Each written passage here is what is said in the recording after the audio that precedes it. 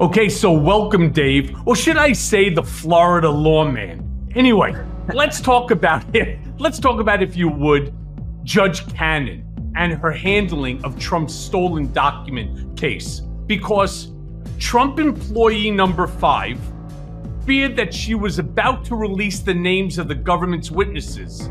So he went to the press and basically he beat her to the punch. How bad is this for Trump? Well, it's bad, but I think it's also bad for Judge Cannon because Judge Cannon was, as you correctly said, about to release the names of witnesses and putting them at risk. And this guy said, hey, I'm going to get ahead of this. I'm not going to let you dictate when I have to worry about my family and be concerned. I'm going to go ahead. I'm going to announce who I am, and I'm going to do it on my terms.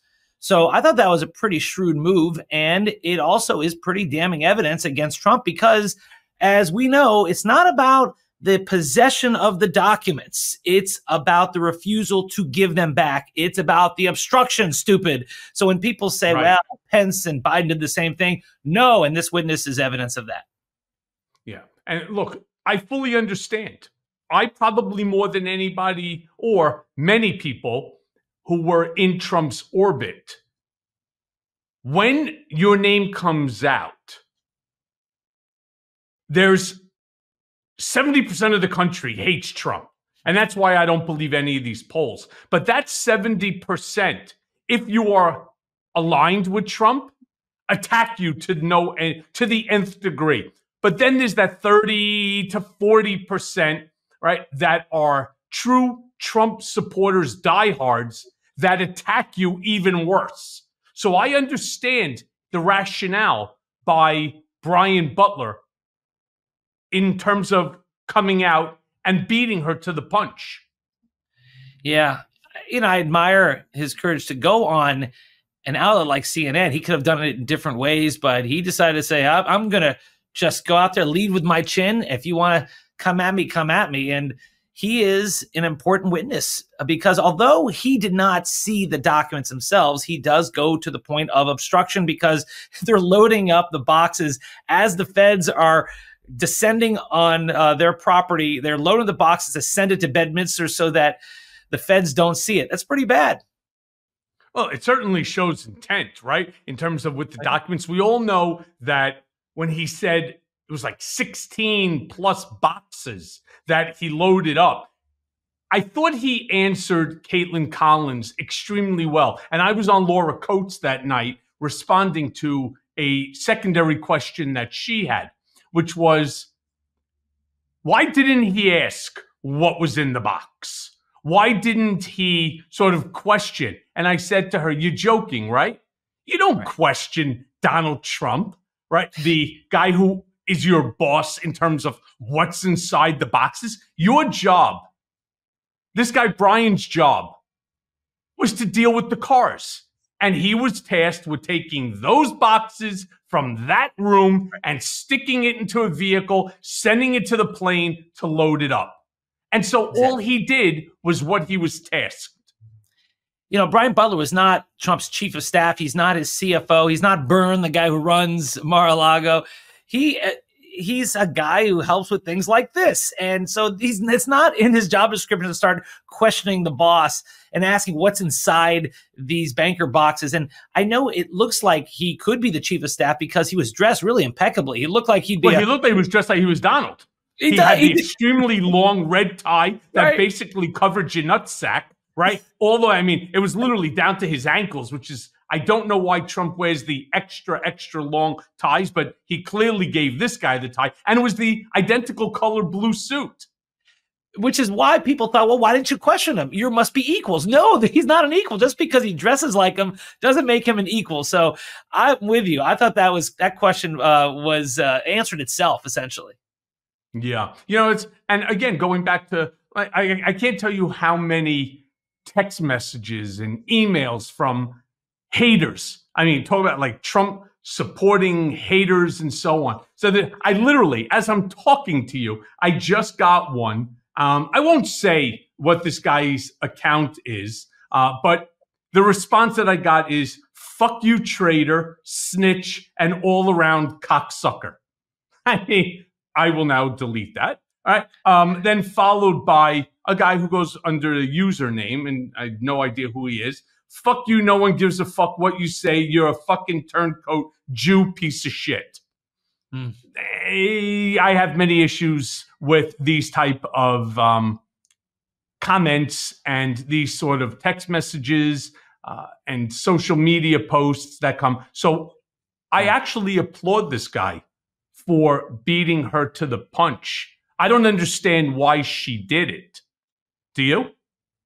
Why Judge Cannon or Judge Judge Cannon? Why was she willing to release the names of these individuals that are clearly either redacted or disguised so as to provide anonymity? Yeah. When it comes to Judge Cannon, her history is as a former assistant U.S. attorney, she has been pro-prosecution, except when it comes to defendant Donald Trump.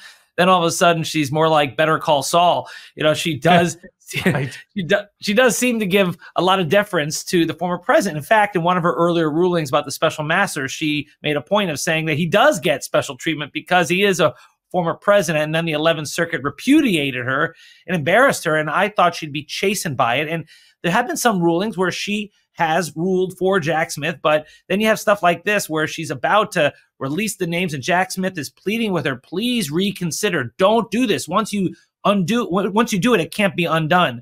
And so I think that in the end, she probably does not release this stuff, or else she knows she'll be appealed to the 11th Circuit. They could eventually remove her from the case. And I know a lot of people are wondering, why hasn't Jack Smith asked her to be recused? So that's actually the question I would like to actually ask you next. I mean, what can Jack Smith actually do to finally shut Judge Cannon down? I mean, if she's removed from the case, could it be reassigned and possibly this case be heard before the election or the cutoff date before the election? There is a 0% chance that this case will be heard before the election because you have a new judge in Judge Cannon who's also giving Trump a lot of his extensions that he's asked for, the delays that he's asked for, and she gets a lot of discretion as a judge to develop the calendar. So she's not going to get removed for that. But if she continues to make decisions that are not within the law, then she could be removed. But the standard is that it's got to be a bias that is objectively that it definitely exists, that it's got to be obvious to a neutral observer. But even though it does look like it exists here, it's really a high burden. And that's why Jack Smith hasn't requested it yet, because he knows he probably would not win and it would just piss off the judge more and it would build in more delays. So this case is not going to be heard before the election. And it's not only because it's Judge Cannon, it's also because it does involve some SIPA issues, this federal law that governs these classified documents. So ironically, Michael, the case that I believe is the strongest against Donald Trump, which is this case, the Mar-a-Lago documents case, is also the least likely to be heard before the election. Yeah, I totally agree with you. He, meaning Donald Trump, has been absolutely brilliant in terms of creating delay. Not in terms of the way that he's gone about any of these stuff with the various charges and the counts, the 94 counts that have been raised against him. In fact, 3 counts today have been dismissed by Judge McAfee in the Fulton County, Georgia case. Can you explain to my listeners what was going on? Because while that was happening, I was actually down by the DA's office today, just reviewing some documents for the upcoming March 25th case. Yeah. This is just 3 of the several counts against him in Georgia, and it doesn't affect the RICO counts, which really are the big whammy in Georgia. So of these 3 counts that are now dropped, they can be refiled, and she'd have to go back to the grand jury to do it, which would delay matters, but she could do that. Or she could just drop them entirely, and there's plenty of other counts that'll continue against Trump. So I don't think this is that big of a deal. It's just that Judge McAfee, who I think actually has done a decent job so far, there's nothing to indicate he has any bias in this case. Judge McAfee said that the prosecution didn't do a good enough job explaining the details of these counts, because you got to give the defense enough information so they can build a defense. So because it was too vague, he's going to dismiss it and say that prosecution, if you want to refile or get a new indictment, you can do so. So she has, Fani Willis has a few options: go back to the grand jury, or she could drop that matter, or she could appeal. Judge McAfee did give leave if she wanted to appeal, but 2 out of those 3 choices involve more delays. So I think she just may move on. Yeah, what was also interesting is that these 3 counts really deal more with like Rudy Giuliani, Eastman, and others than it does with Donald Trump. It had to do with the fake electors and the scheme within which to put the fake electors into the state and so on. I thought initially when I saw that those counts brought by Fani Willis, I thought they were very interesting charges. I was curious in terms of how one goes about even proving that.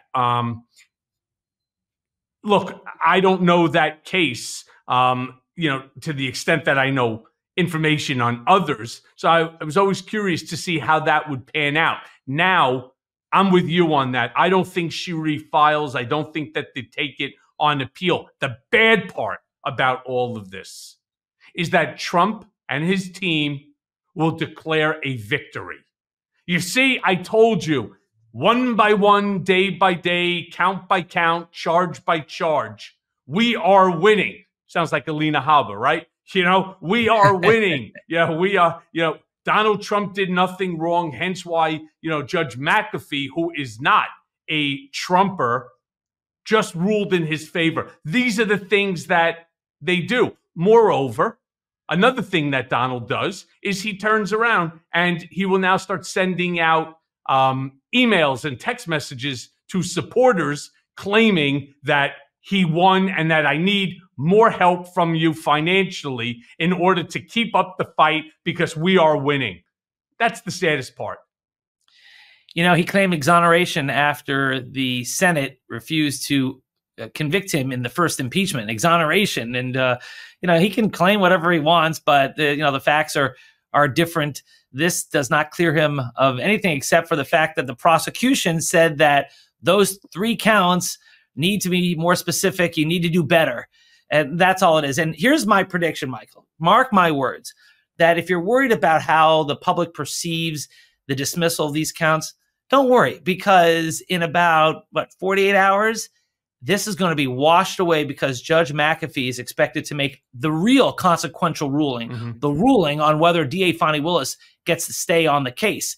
And if whatever he rules, that's going to dominate. So Trump will end up hating this judge if he keeps her on the case, and all that exoneration stuff will go by the wayside. And if he does remove her, then that's going to be the real exoneration. That's the end of this case for him, even though it's not the end of the case, but it does gravely wound it if Fani Willis is indeed removed.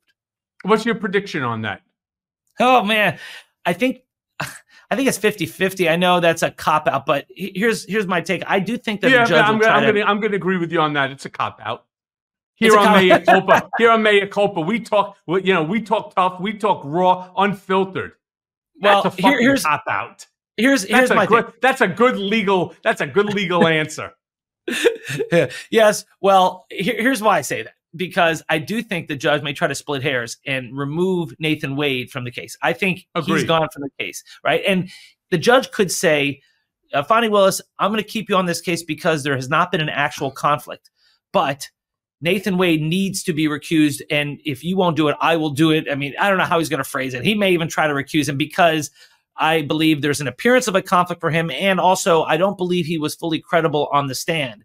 I don't know if he's going to go as far as that with Fani Willis. The problem for DA Willis is that if you don't believe Nathan Wade, then doesn't that make her also look not credible? Because she adopted his sworn affidavit, his affidavit that says the relationship began after he was appointed and they went Dutch on these trips. And I don't know how much of that I believe because he didn't seem too credible. Although I must say, I thought she was more credible when she took the stand. And she was righteously indignant. So the judge may decide to try to split hairs here, but we'll see. No matter what, there's a good segment of the population that's not going to like him for it.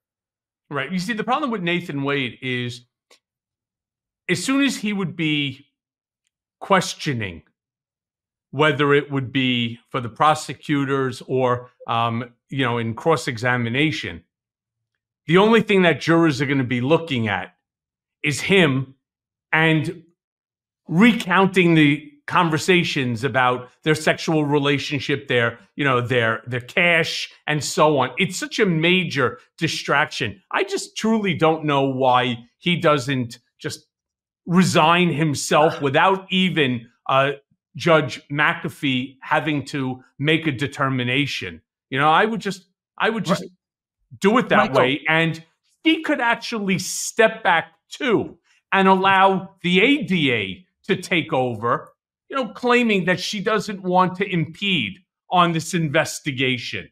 Because rest assured, they're competent as well. Michael, this has been a self-inflicted wound because if the standard is, as I believe it should be adopted by the court, that you need an actual conflict, not the perception of one, then I don't believe that has been established, that there's an actual conflict. It's not like she's having a relationship with the judge or the defense lawyers. It's within her own office.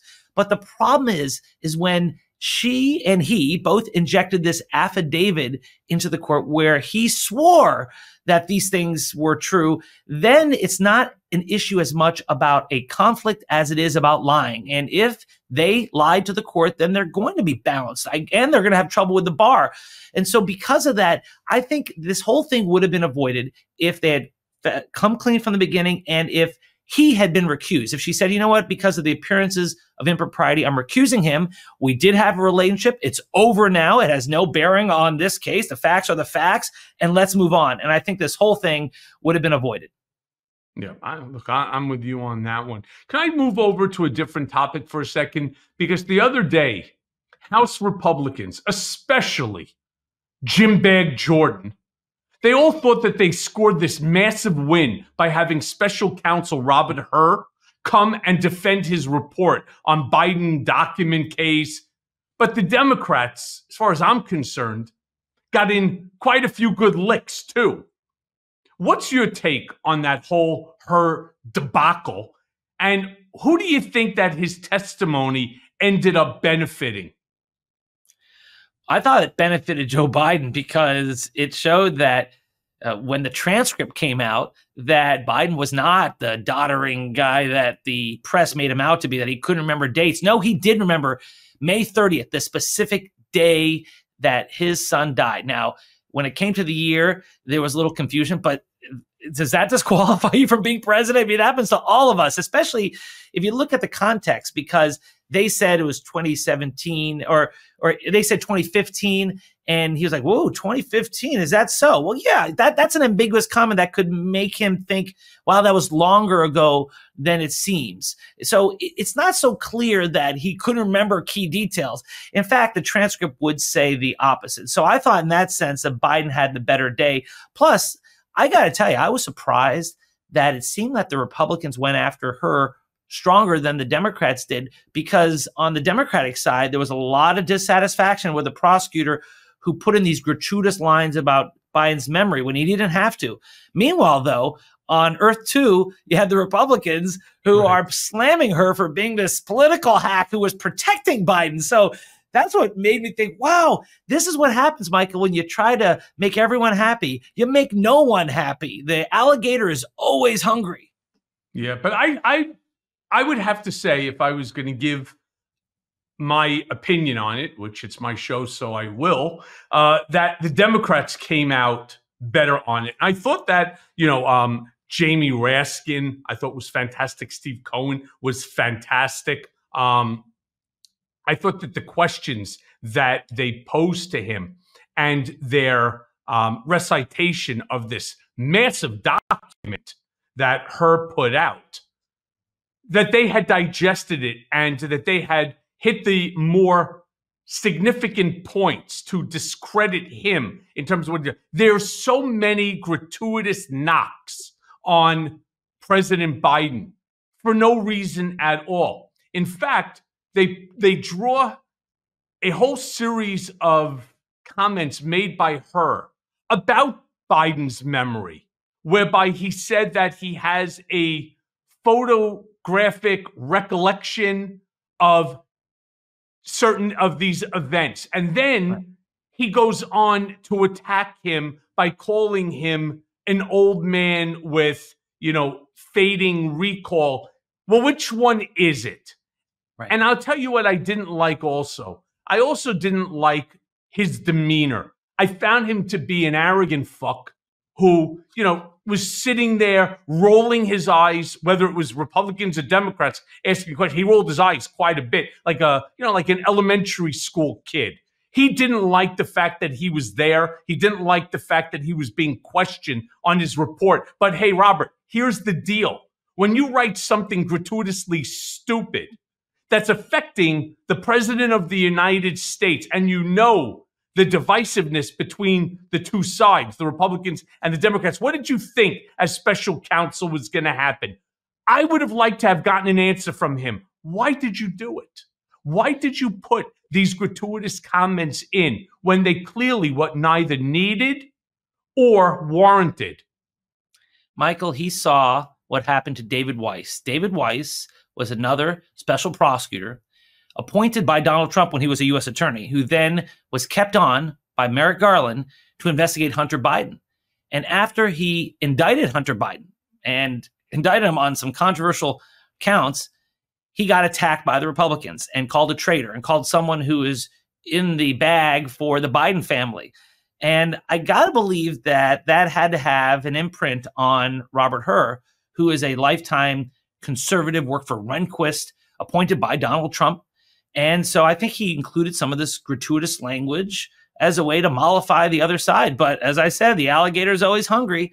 And he included that language, which I thought was a step too far. Now, I get it as a prosecutor. When you make a judgment as to whether or not you should prosecute, you've got to decide whether there's a good faith belief you can get a conviction beyond a reasonable doubt. So to believe that a jury is not going to find that this person had the necessary intent element, you may want to say he has memory issues. But that's not what he did. He went into detail about this forgetfulness about his son's date of death, which really was not that accurate. Biden did not forget the date of his death. He got it right, May 30th. And then he went into, well, he's just an older man with a bad memory, whatever he wrote, which I thought was gratuitous and unnecessary. As a prosecutor, you could have done it differently without going into hundreds of pages about extraneous stuff that he knew would be used politically, because, of course, we're in an election year and this is the environment we're in. Yeah. I mean, he clearly knew that they were going to. So, again, I really would have liked to have pressed him on that issue. Why did you do it? And the answer is crystal clear. They did it, or he did it, because he still wanted to remain in the good grace of Donald Trump in the event that Trump, God forbid, a million times wins. He can have some sort of a position or a relationship to the administration. And it's really shameful. And I do really hope somebody, sends this to the Bar Association, because I think it's worthy of at least a reprimand. I'm not saying sanction. I'm not saying to be disbarred, but it definitely deserves a reprimand. Well, Michael, this is what I meant about David Weiss, right? David Weiss, long career as a Republican, is now persona non grata on that side. And right. Robert Hur saw this, and perhaps he was trying to avoid that same fate. But, in this environment, you can't. You try to be a prosecutor. You try to just base it on the evidence of the law. And even with the gratuitous comments, even with those comments, which I did not like, he still ran afoul of the right wing, and they savaged him at the hearing. Yeah, and he deserved it. So, David, you said that the Supreme Court is not going to protect us. And I agree with you. I think that's true. But in your opinion, is the court actively working against Democrats? Oh boy, I don't think they're in their minds actively working against Democrats. I think that they have given Trump a lot more deference than they should have. And what disturbs me is that when Trump wanted the Colorado case to be expedited, they gave that to him. They expedited it. And then when he wanted the DC election interference case to be delayed, they gave it to him. So on one end, they're rushing, and the other end, they're slowing it down, dragging their feet. And I don't think that Chief Justice Roberts wants his court to be seen as political. But you have Clarence Thomas still on the court making decisions, who is compromised here because his wife was involved with January 6th. So he should not be voting on these measures, but he is. So it looks bad. Then you have Alito, who's also in that camp. And I think those are the two votes on the Supreme Court who would do what it took to help Donald Trump, but not the others. I think the others, as we've seen from other cases like Donald Trump's taxes and the election so-called fraud, that those justices that Trump himself appointed, Kavanaugh, Gorsuch, and Amy Coney Barrett, are not in the bag for him on everything. And that's why even in this last ruling we saw, Amy Coney Barrett said, hey, let's slow down on this issue on Colorado. Let's slow down. Let's not go any farther than we need to be. So if the question is, as you asked, are they there to screw the Democrats? No, I don't go that far.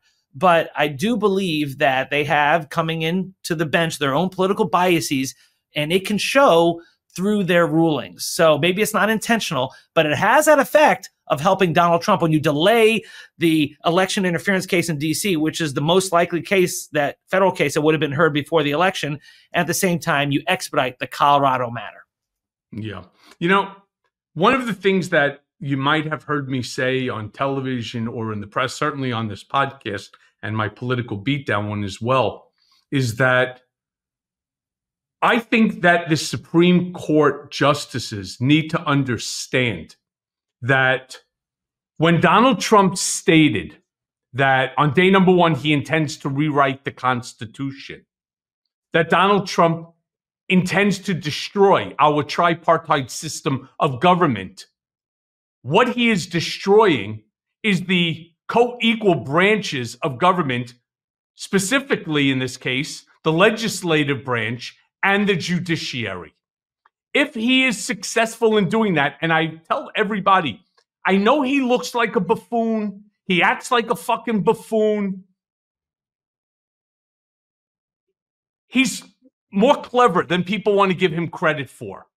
If hypothetically he manages to do that because he has every single person working in government signing a loyalty pledge to him, there is no more judiciary. There is no more Supreme Court.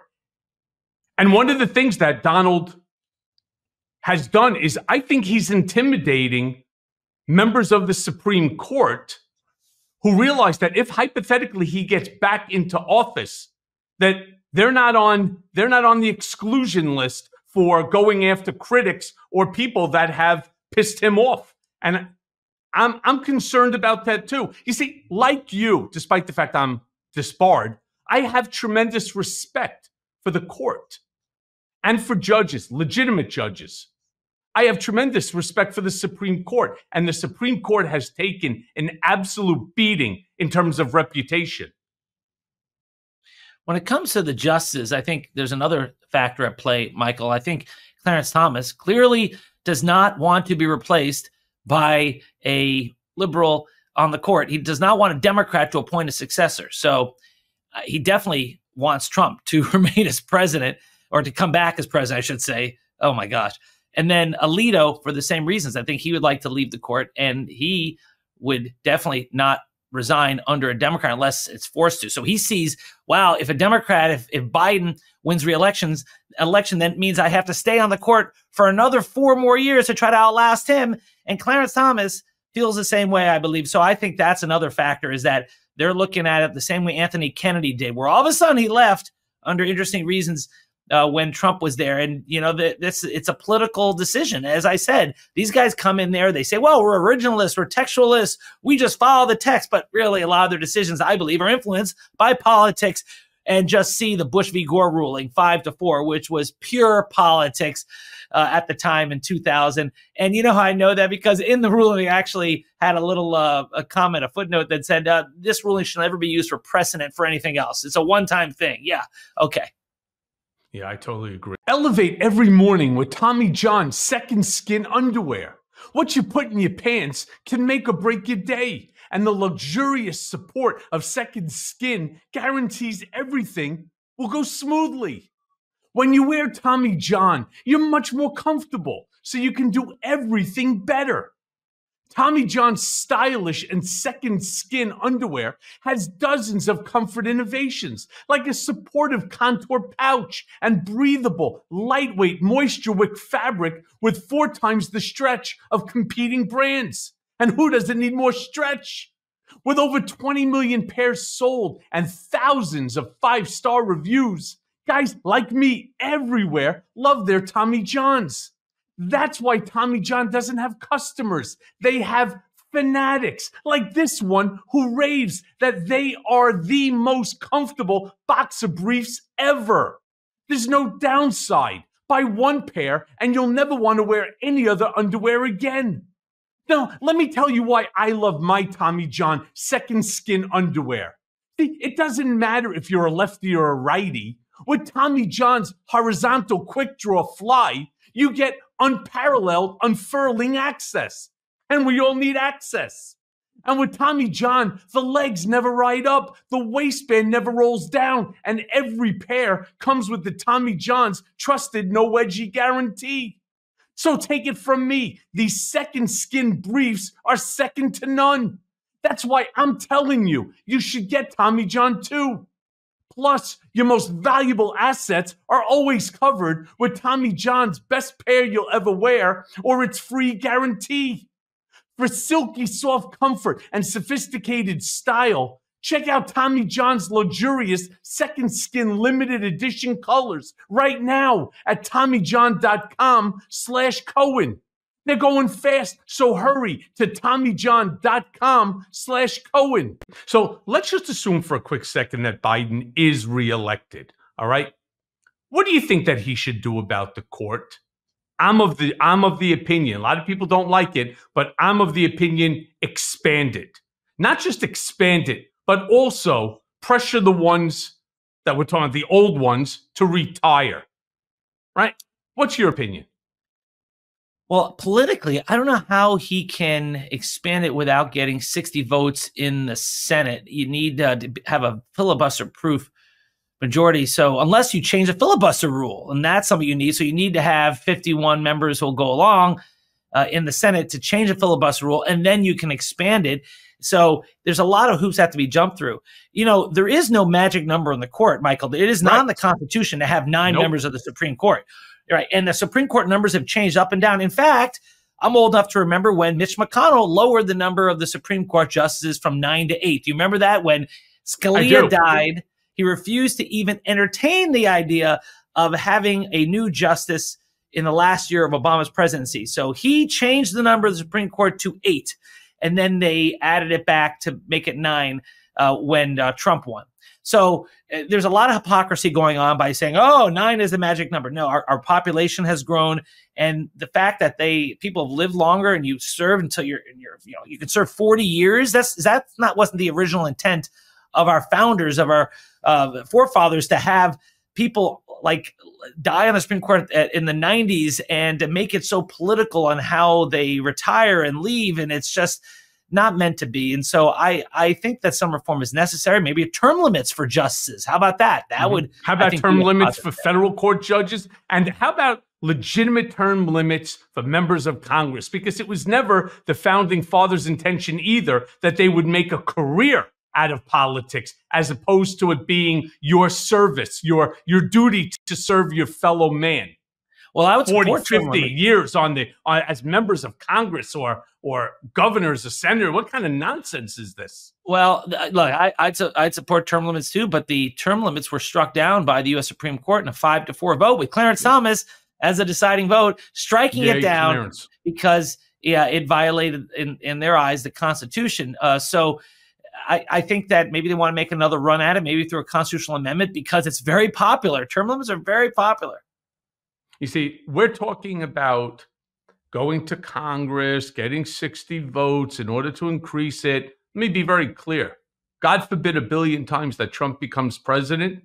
He'll do whatever he wants, and he'll do it by executive order. And even if the executive order is not permissible, it doesn't matter because he's attempting, or he would have accomplished, changing the judiciary and the legislature. So therefore, you don't even have members of Congress anymore because he did away with them, except for the ones like Jim Bag Jordan, assuming he's not going to be part of the administration. I mean, that's how he is jumbling up our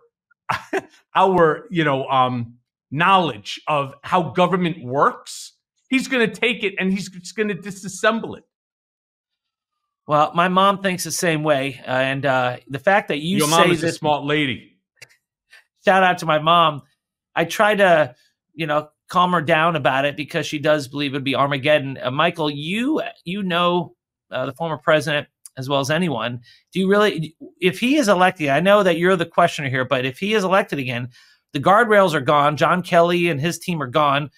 Do you really believe that our democracy is over, or at least just wounded temporarily? Over. Oh my goodness.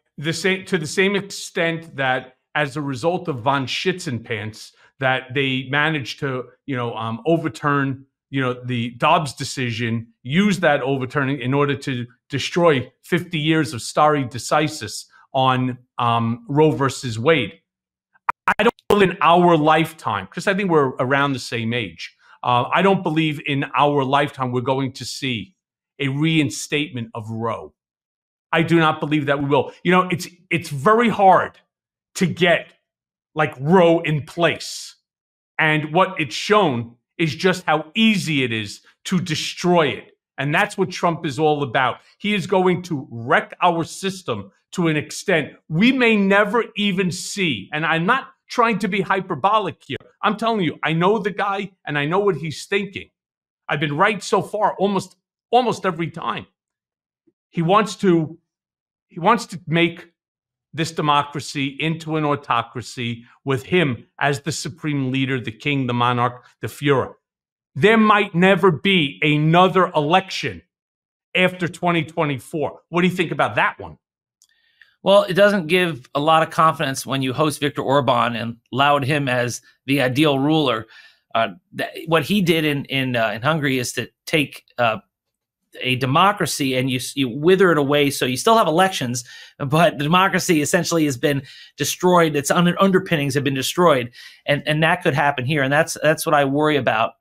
And God forbid. But you mentioned something very interesting about Roe versus Wade.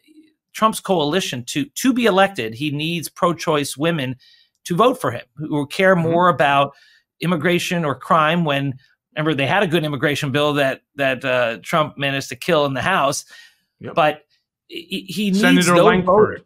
Senator Langford, who admirably was stuck by his guns there, an absolutely conservative Republican. Yep. Yeah, you saw him nodding his head to Biden in the State of the Union. Kudos to him, but. But you have to have pro-choice women who will vote for Trump and think that somehow that he wasn't responsible for Roe versus Wade, or that nothing else will happen. There'll never be a national abortion ban. But these are the same people who said Roe versus Wade would never be overturned. Don't worry about it. It's never going to happen. Well, now it's happened. And you see states not only trying to ban abortion entirely, but to prevent their residents from traveling across state lines to get an abortion in another state, which is blatantly unconstitutional. Well, it's constitutional if, in fact, the Constitution even exists come 2024, right? I mean, come, I should say, January of 2025. It's a real danger. He is, as I say, possibly the single greatest danger to America's democracy that exists in at least the last 150 years. So let me ask you this then, because Trump's time in court is going to take away from his campaigning in a very significant way. What's your opinion of Trump's ongoing trials? And do you think that if he's found guilty of any more crimes, that it'll make a genuine difference in the race? The polls say there is a not insignificant part of the electorate who would bolt from Trump if he is found guilty of any of these crimes. Now, will that actually happen if he's found guilty in New York? That's the one case that will go to trial. It's supposed to go to trial this month. And that case could end up giving him prison time. But will voters care? One problem with that case is that it's not televised. And so you're going to get lots of misinformation about what's happening. It's going to look like a star chamber for the right wing. They're going to say, hey, this is a hidden court and they're screwing me left and right. And this is a political DA who was a anti-Trump Democrat. And will the public then buy into the verdict? Because the verdict will be from a jury of Trump's peers. And we'll see. But I think that case, even though it's the 4th out of the 4 as far as the strength of the cases against Trump, it doesn't mean it's a weak case. I know there's a certain. Can we stop right there for a second? Okay. I don't want to put you on. Yeah. It's okay. No. Can we stop right there for 1 second? Because it's 4 out of 4 in regard to the strength of the case. I don't think that that's the best way to characterize it.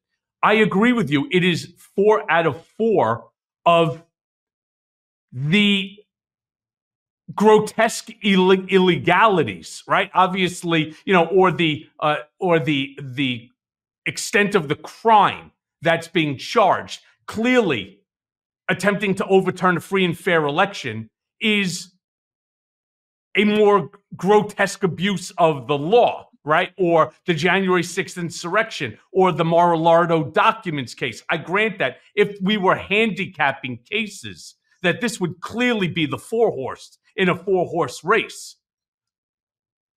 Yes, but this type of action, these illegal actions that Aronberg has brought against Trump, these are prosecuted every single day in New York. They're commonly prosecuted. They are crimes.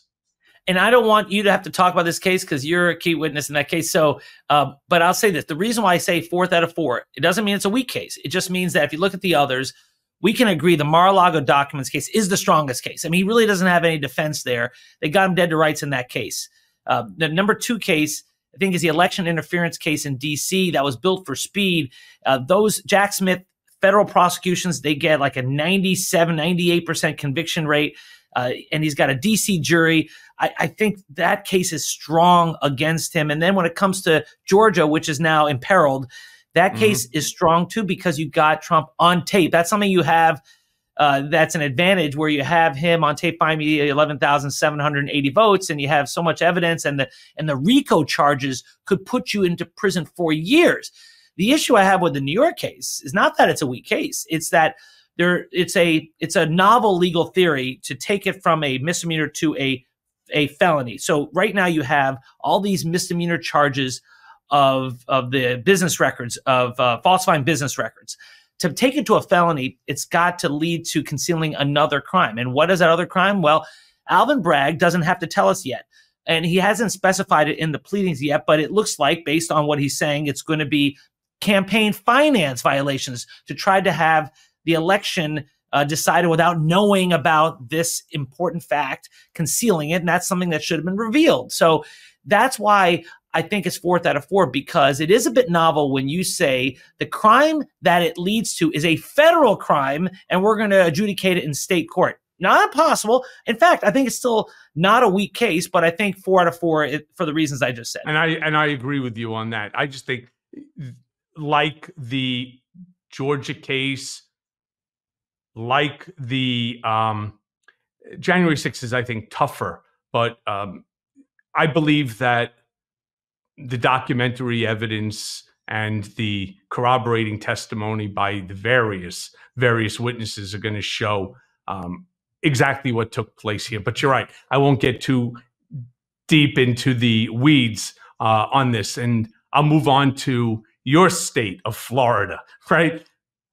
The practices of Ron DeSantis still popular in Florida, or are the culture wars and Moms for Liberty getting old? DeSantis hurt himself by running for president and running afoul of the MAGA movement. He went against their leader, and so he took a hit from that. And then certain measures that he has pushed are very unpopular. The 6-week abortion ban, which he got signed into law right before he really took off on the campaign trail. He wanted that to help his campaign, and has backfired because very few people support that in Florida. And then when it comes to book bans, no one likes book bans. I don't know anyone, not even the right wing, likes book bans. That's very unpopular. The Don't Say Gay bill that was passed, they just reached a settlement that's going to mollify its effects. but that's controversial, not as unpopular though as the other two. And then there's the other one, the big one. He went to war with the most popular icon in Florida. You know who that is, Michael? Disney. Mickey Mouse. That's right. Yep. And Mickey don't play, so Mickey Mouse took a bite out of DeSantis, and it's hurt his popularity. Now, Florida has now an 800,000 Republican advantage over Democrats. That has grown so much since in 4 years. 4 years ago, Democrats had like a 300,000 vote advantage. Now it's 800,000 the other way. And so DeSantis has succeeded in making Florida this MAGA petri dish where you're attracting a lot of red voters from blue states down to our state. And it's changing Florida dramatically, even here in Palm Beach County, where it was a very blue county, less so now. But here's a silver lining if you're a Democrat watching this in another part of the country. As Florida has attracted a lot of these hardcore Republican voters, it has made the rest of the country bluer. And I think that's one of the several reasons why the red wave of 2022 did not materialize. Mm-hmm. All it takes is taking away 10,000 super Republican voters from Michigan. That's a game changer. That's what's been happening, I think, around the country. Yeah. I agree with you. I'm not so sure exactly how red Florida actually is. I acknowledge that people are moving into Florida on a daily basis from all over the country. A lot of the people that are coming there are actually Democrats. And, when you're in the voting booth and you need to make the decision in terms of who you think is better for this country, which one of these, as my mom would say, which one of these two alpacacas, are better for the country? There's not even a question here. One of whom is an empathetic, a true American who really wants to see all Americans succeed. And then you have the other guy, the orange-crusted Mandarin Mussolini, who wants to become an autocrat, the king, the monarch, the Führer, etc., and is willing to. And again, I don't want people to think this is being hyperbolic and it's just me sort of shit all over Donald. It's not the point. These are his words. And all I do is take his words, I put it into an order because Donald has no order. I didn't say it. Donald did. I'm not making it up when Donald said that he's going to rewrite the Constitution. He wants to be a dictator on day one. He wants to destroy the tripartite system, that he's taking credit for Roe versus Wade, that there are other things that he intends to do as soon as he's in, including agreeing with MAGA Mike Johnson when he says that he wants to see America become a white Christian nationalist country again. First and foremost, we've never been that ever in our history, but that's what they want. So then I say to Muslims in Michigan who are angry at Joe Biden because of the Israel-Hamas war, okay, and you have every right to feel the way you want to feel. But remember, on the very first bill that Donald Trump put out in January of 2017 was not an immigration ban. It was a Muslim ban. All right? Plain and simple. Now you got MAGA Mike Johnson, who legitimately wants to do an inquisition, and that if you are Jewish, if you're Muslim, if you're Hindu, either you convert to Christianity or what? They kill you? They deport you? What do they do? It's a nightmare. Yeah, for anyone who's going to vote against Joe Biden because he's not supporting the Palestinians enough, remember, elections are about choices. As Joe Biden likes to say, don't judge me against the almighty, judge me against the alternative. And you have Biden versus Donald Trump, who has said that he wants to reinstate the Muslim ban, and start rounding up. Right? I mean, so if for those, I know there's some saying, well, they gotta get Biden out, so then the Democratic Party will then change to support Palestinians more. Those people do not understand how politics works. If Joe Biden is not in the office, things will get much worse for them, and the party will suffer, and the country will be irreparably changed. And so, look, I disagree with them on so many levels, not to mention their description of what's going on in Gaza. But even if they are have these sincere beliefs, to vote against Biden, to oust Biden over them, is like shooting yourself in the foot. It's like doing the opposite of what is in your interests. Yeah, as they say, it's cutting off your nose to spite your face. Can we talk a quick second about Israel? Because sure, Hamas is holding up, they're holding up the aid to the people of Gaza, right? I mean, Hamas is doing this. Netanyahu, of course, needs to keep the war going, or he'll have to face his own personal consequences. So how are they going to have a ceasefire? And how is it that what do the Democrats, what does Biden and this administration need to do in order to explain this to the section of the American people that no matter what you say, they just have a false impression? You know, just bottom line is this. Israel was attacked on October 7th. They were attacked by terrorists. Babies were burned alive. Women were raped. And people who claim to support, the women's rights and LGBTQ rights, they're supporting the terrorists. In this case, the ones who attacked Israel. They're thinking that the noble warriors are the individuals who would literally shoot them in the head if they ever showed up in Gaza themselves. Where the largest gay rights parade outside of the Western Hemisphere is in Tel Aviv. So it makes no sense. And as far as what should happen next, I'm not a fan of Netanyahu. I think his days are numbered as a leader there. And the hope is that they're able to find some sort of government that can govern Gaza, that can protect Palestinians from the internal warfare that seems to be happening when this big vacuum is occurring while Hamas is being destroyed. Because really, the fact that Israel has not gone into Rafah tells me that the main part of the military operation is over. It's now seemingly that they're doing smaller incursions to go after the terrorists instead of the massive bombings that they did at the beginning. So all that said, I know that I don't stand with the Bernie Sanders of the world who just lie through his teeth about how Israel is committing war crimes while he forgets about Hamas putting their military under schools and in hospitals. That's a war crime. So I stand with John Fetterman. I stand with Joe Biden and other Democrats who continue. And what about the fact that there's still hostages that are sitting there? You want to end? You want a ceasefire? Release the hostages. And then if Israel continues to act, then you could say, hey, they're acting improperly. But there are Israeli citizens, and Israel will do everything in its capability to get them back, come hell or high water. That's just how they intend to run this thing. I say to everybody, I ask them this question, which is, imagine if this happened in America.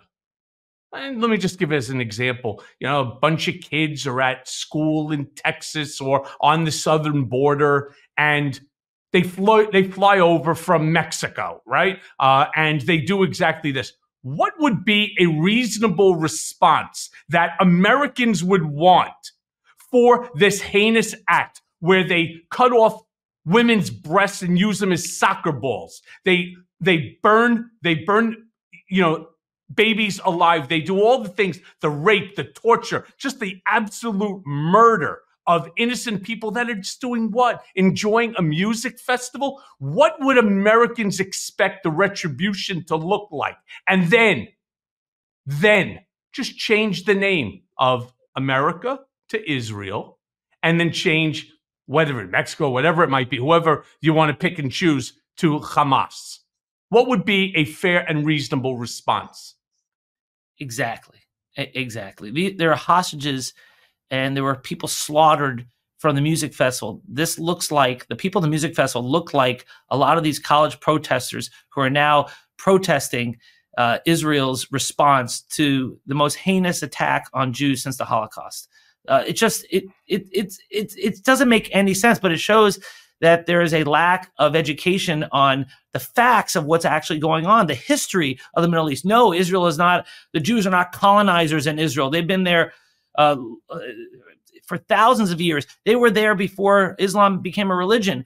And yet people celebrate the birth of Jesus on December 25th, on Christmas Day. Well, that was a Jewish guy in Israel. What now it would be considered the West Bank. So come on. Just look at the facts, look at geography, look at history. But I guess competing against a 40-second TikTok video, can't be done. Yeah, I totally agree. So look, the hour goes by very quickly here on Mea Culpa, and I have kind of like a final question. It's kind of like a little bit of a doozy, right?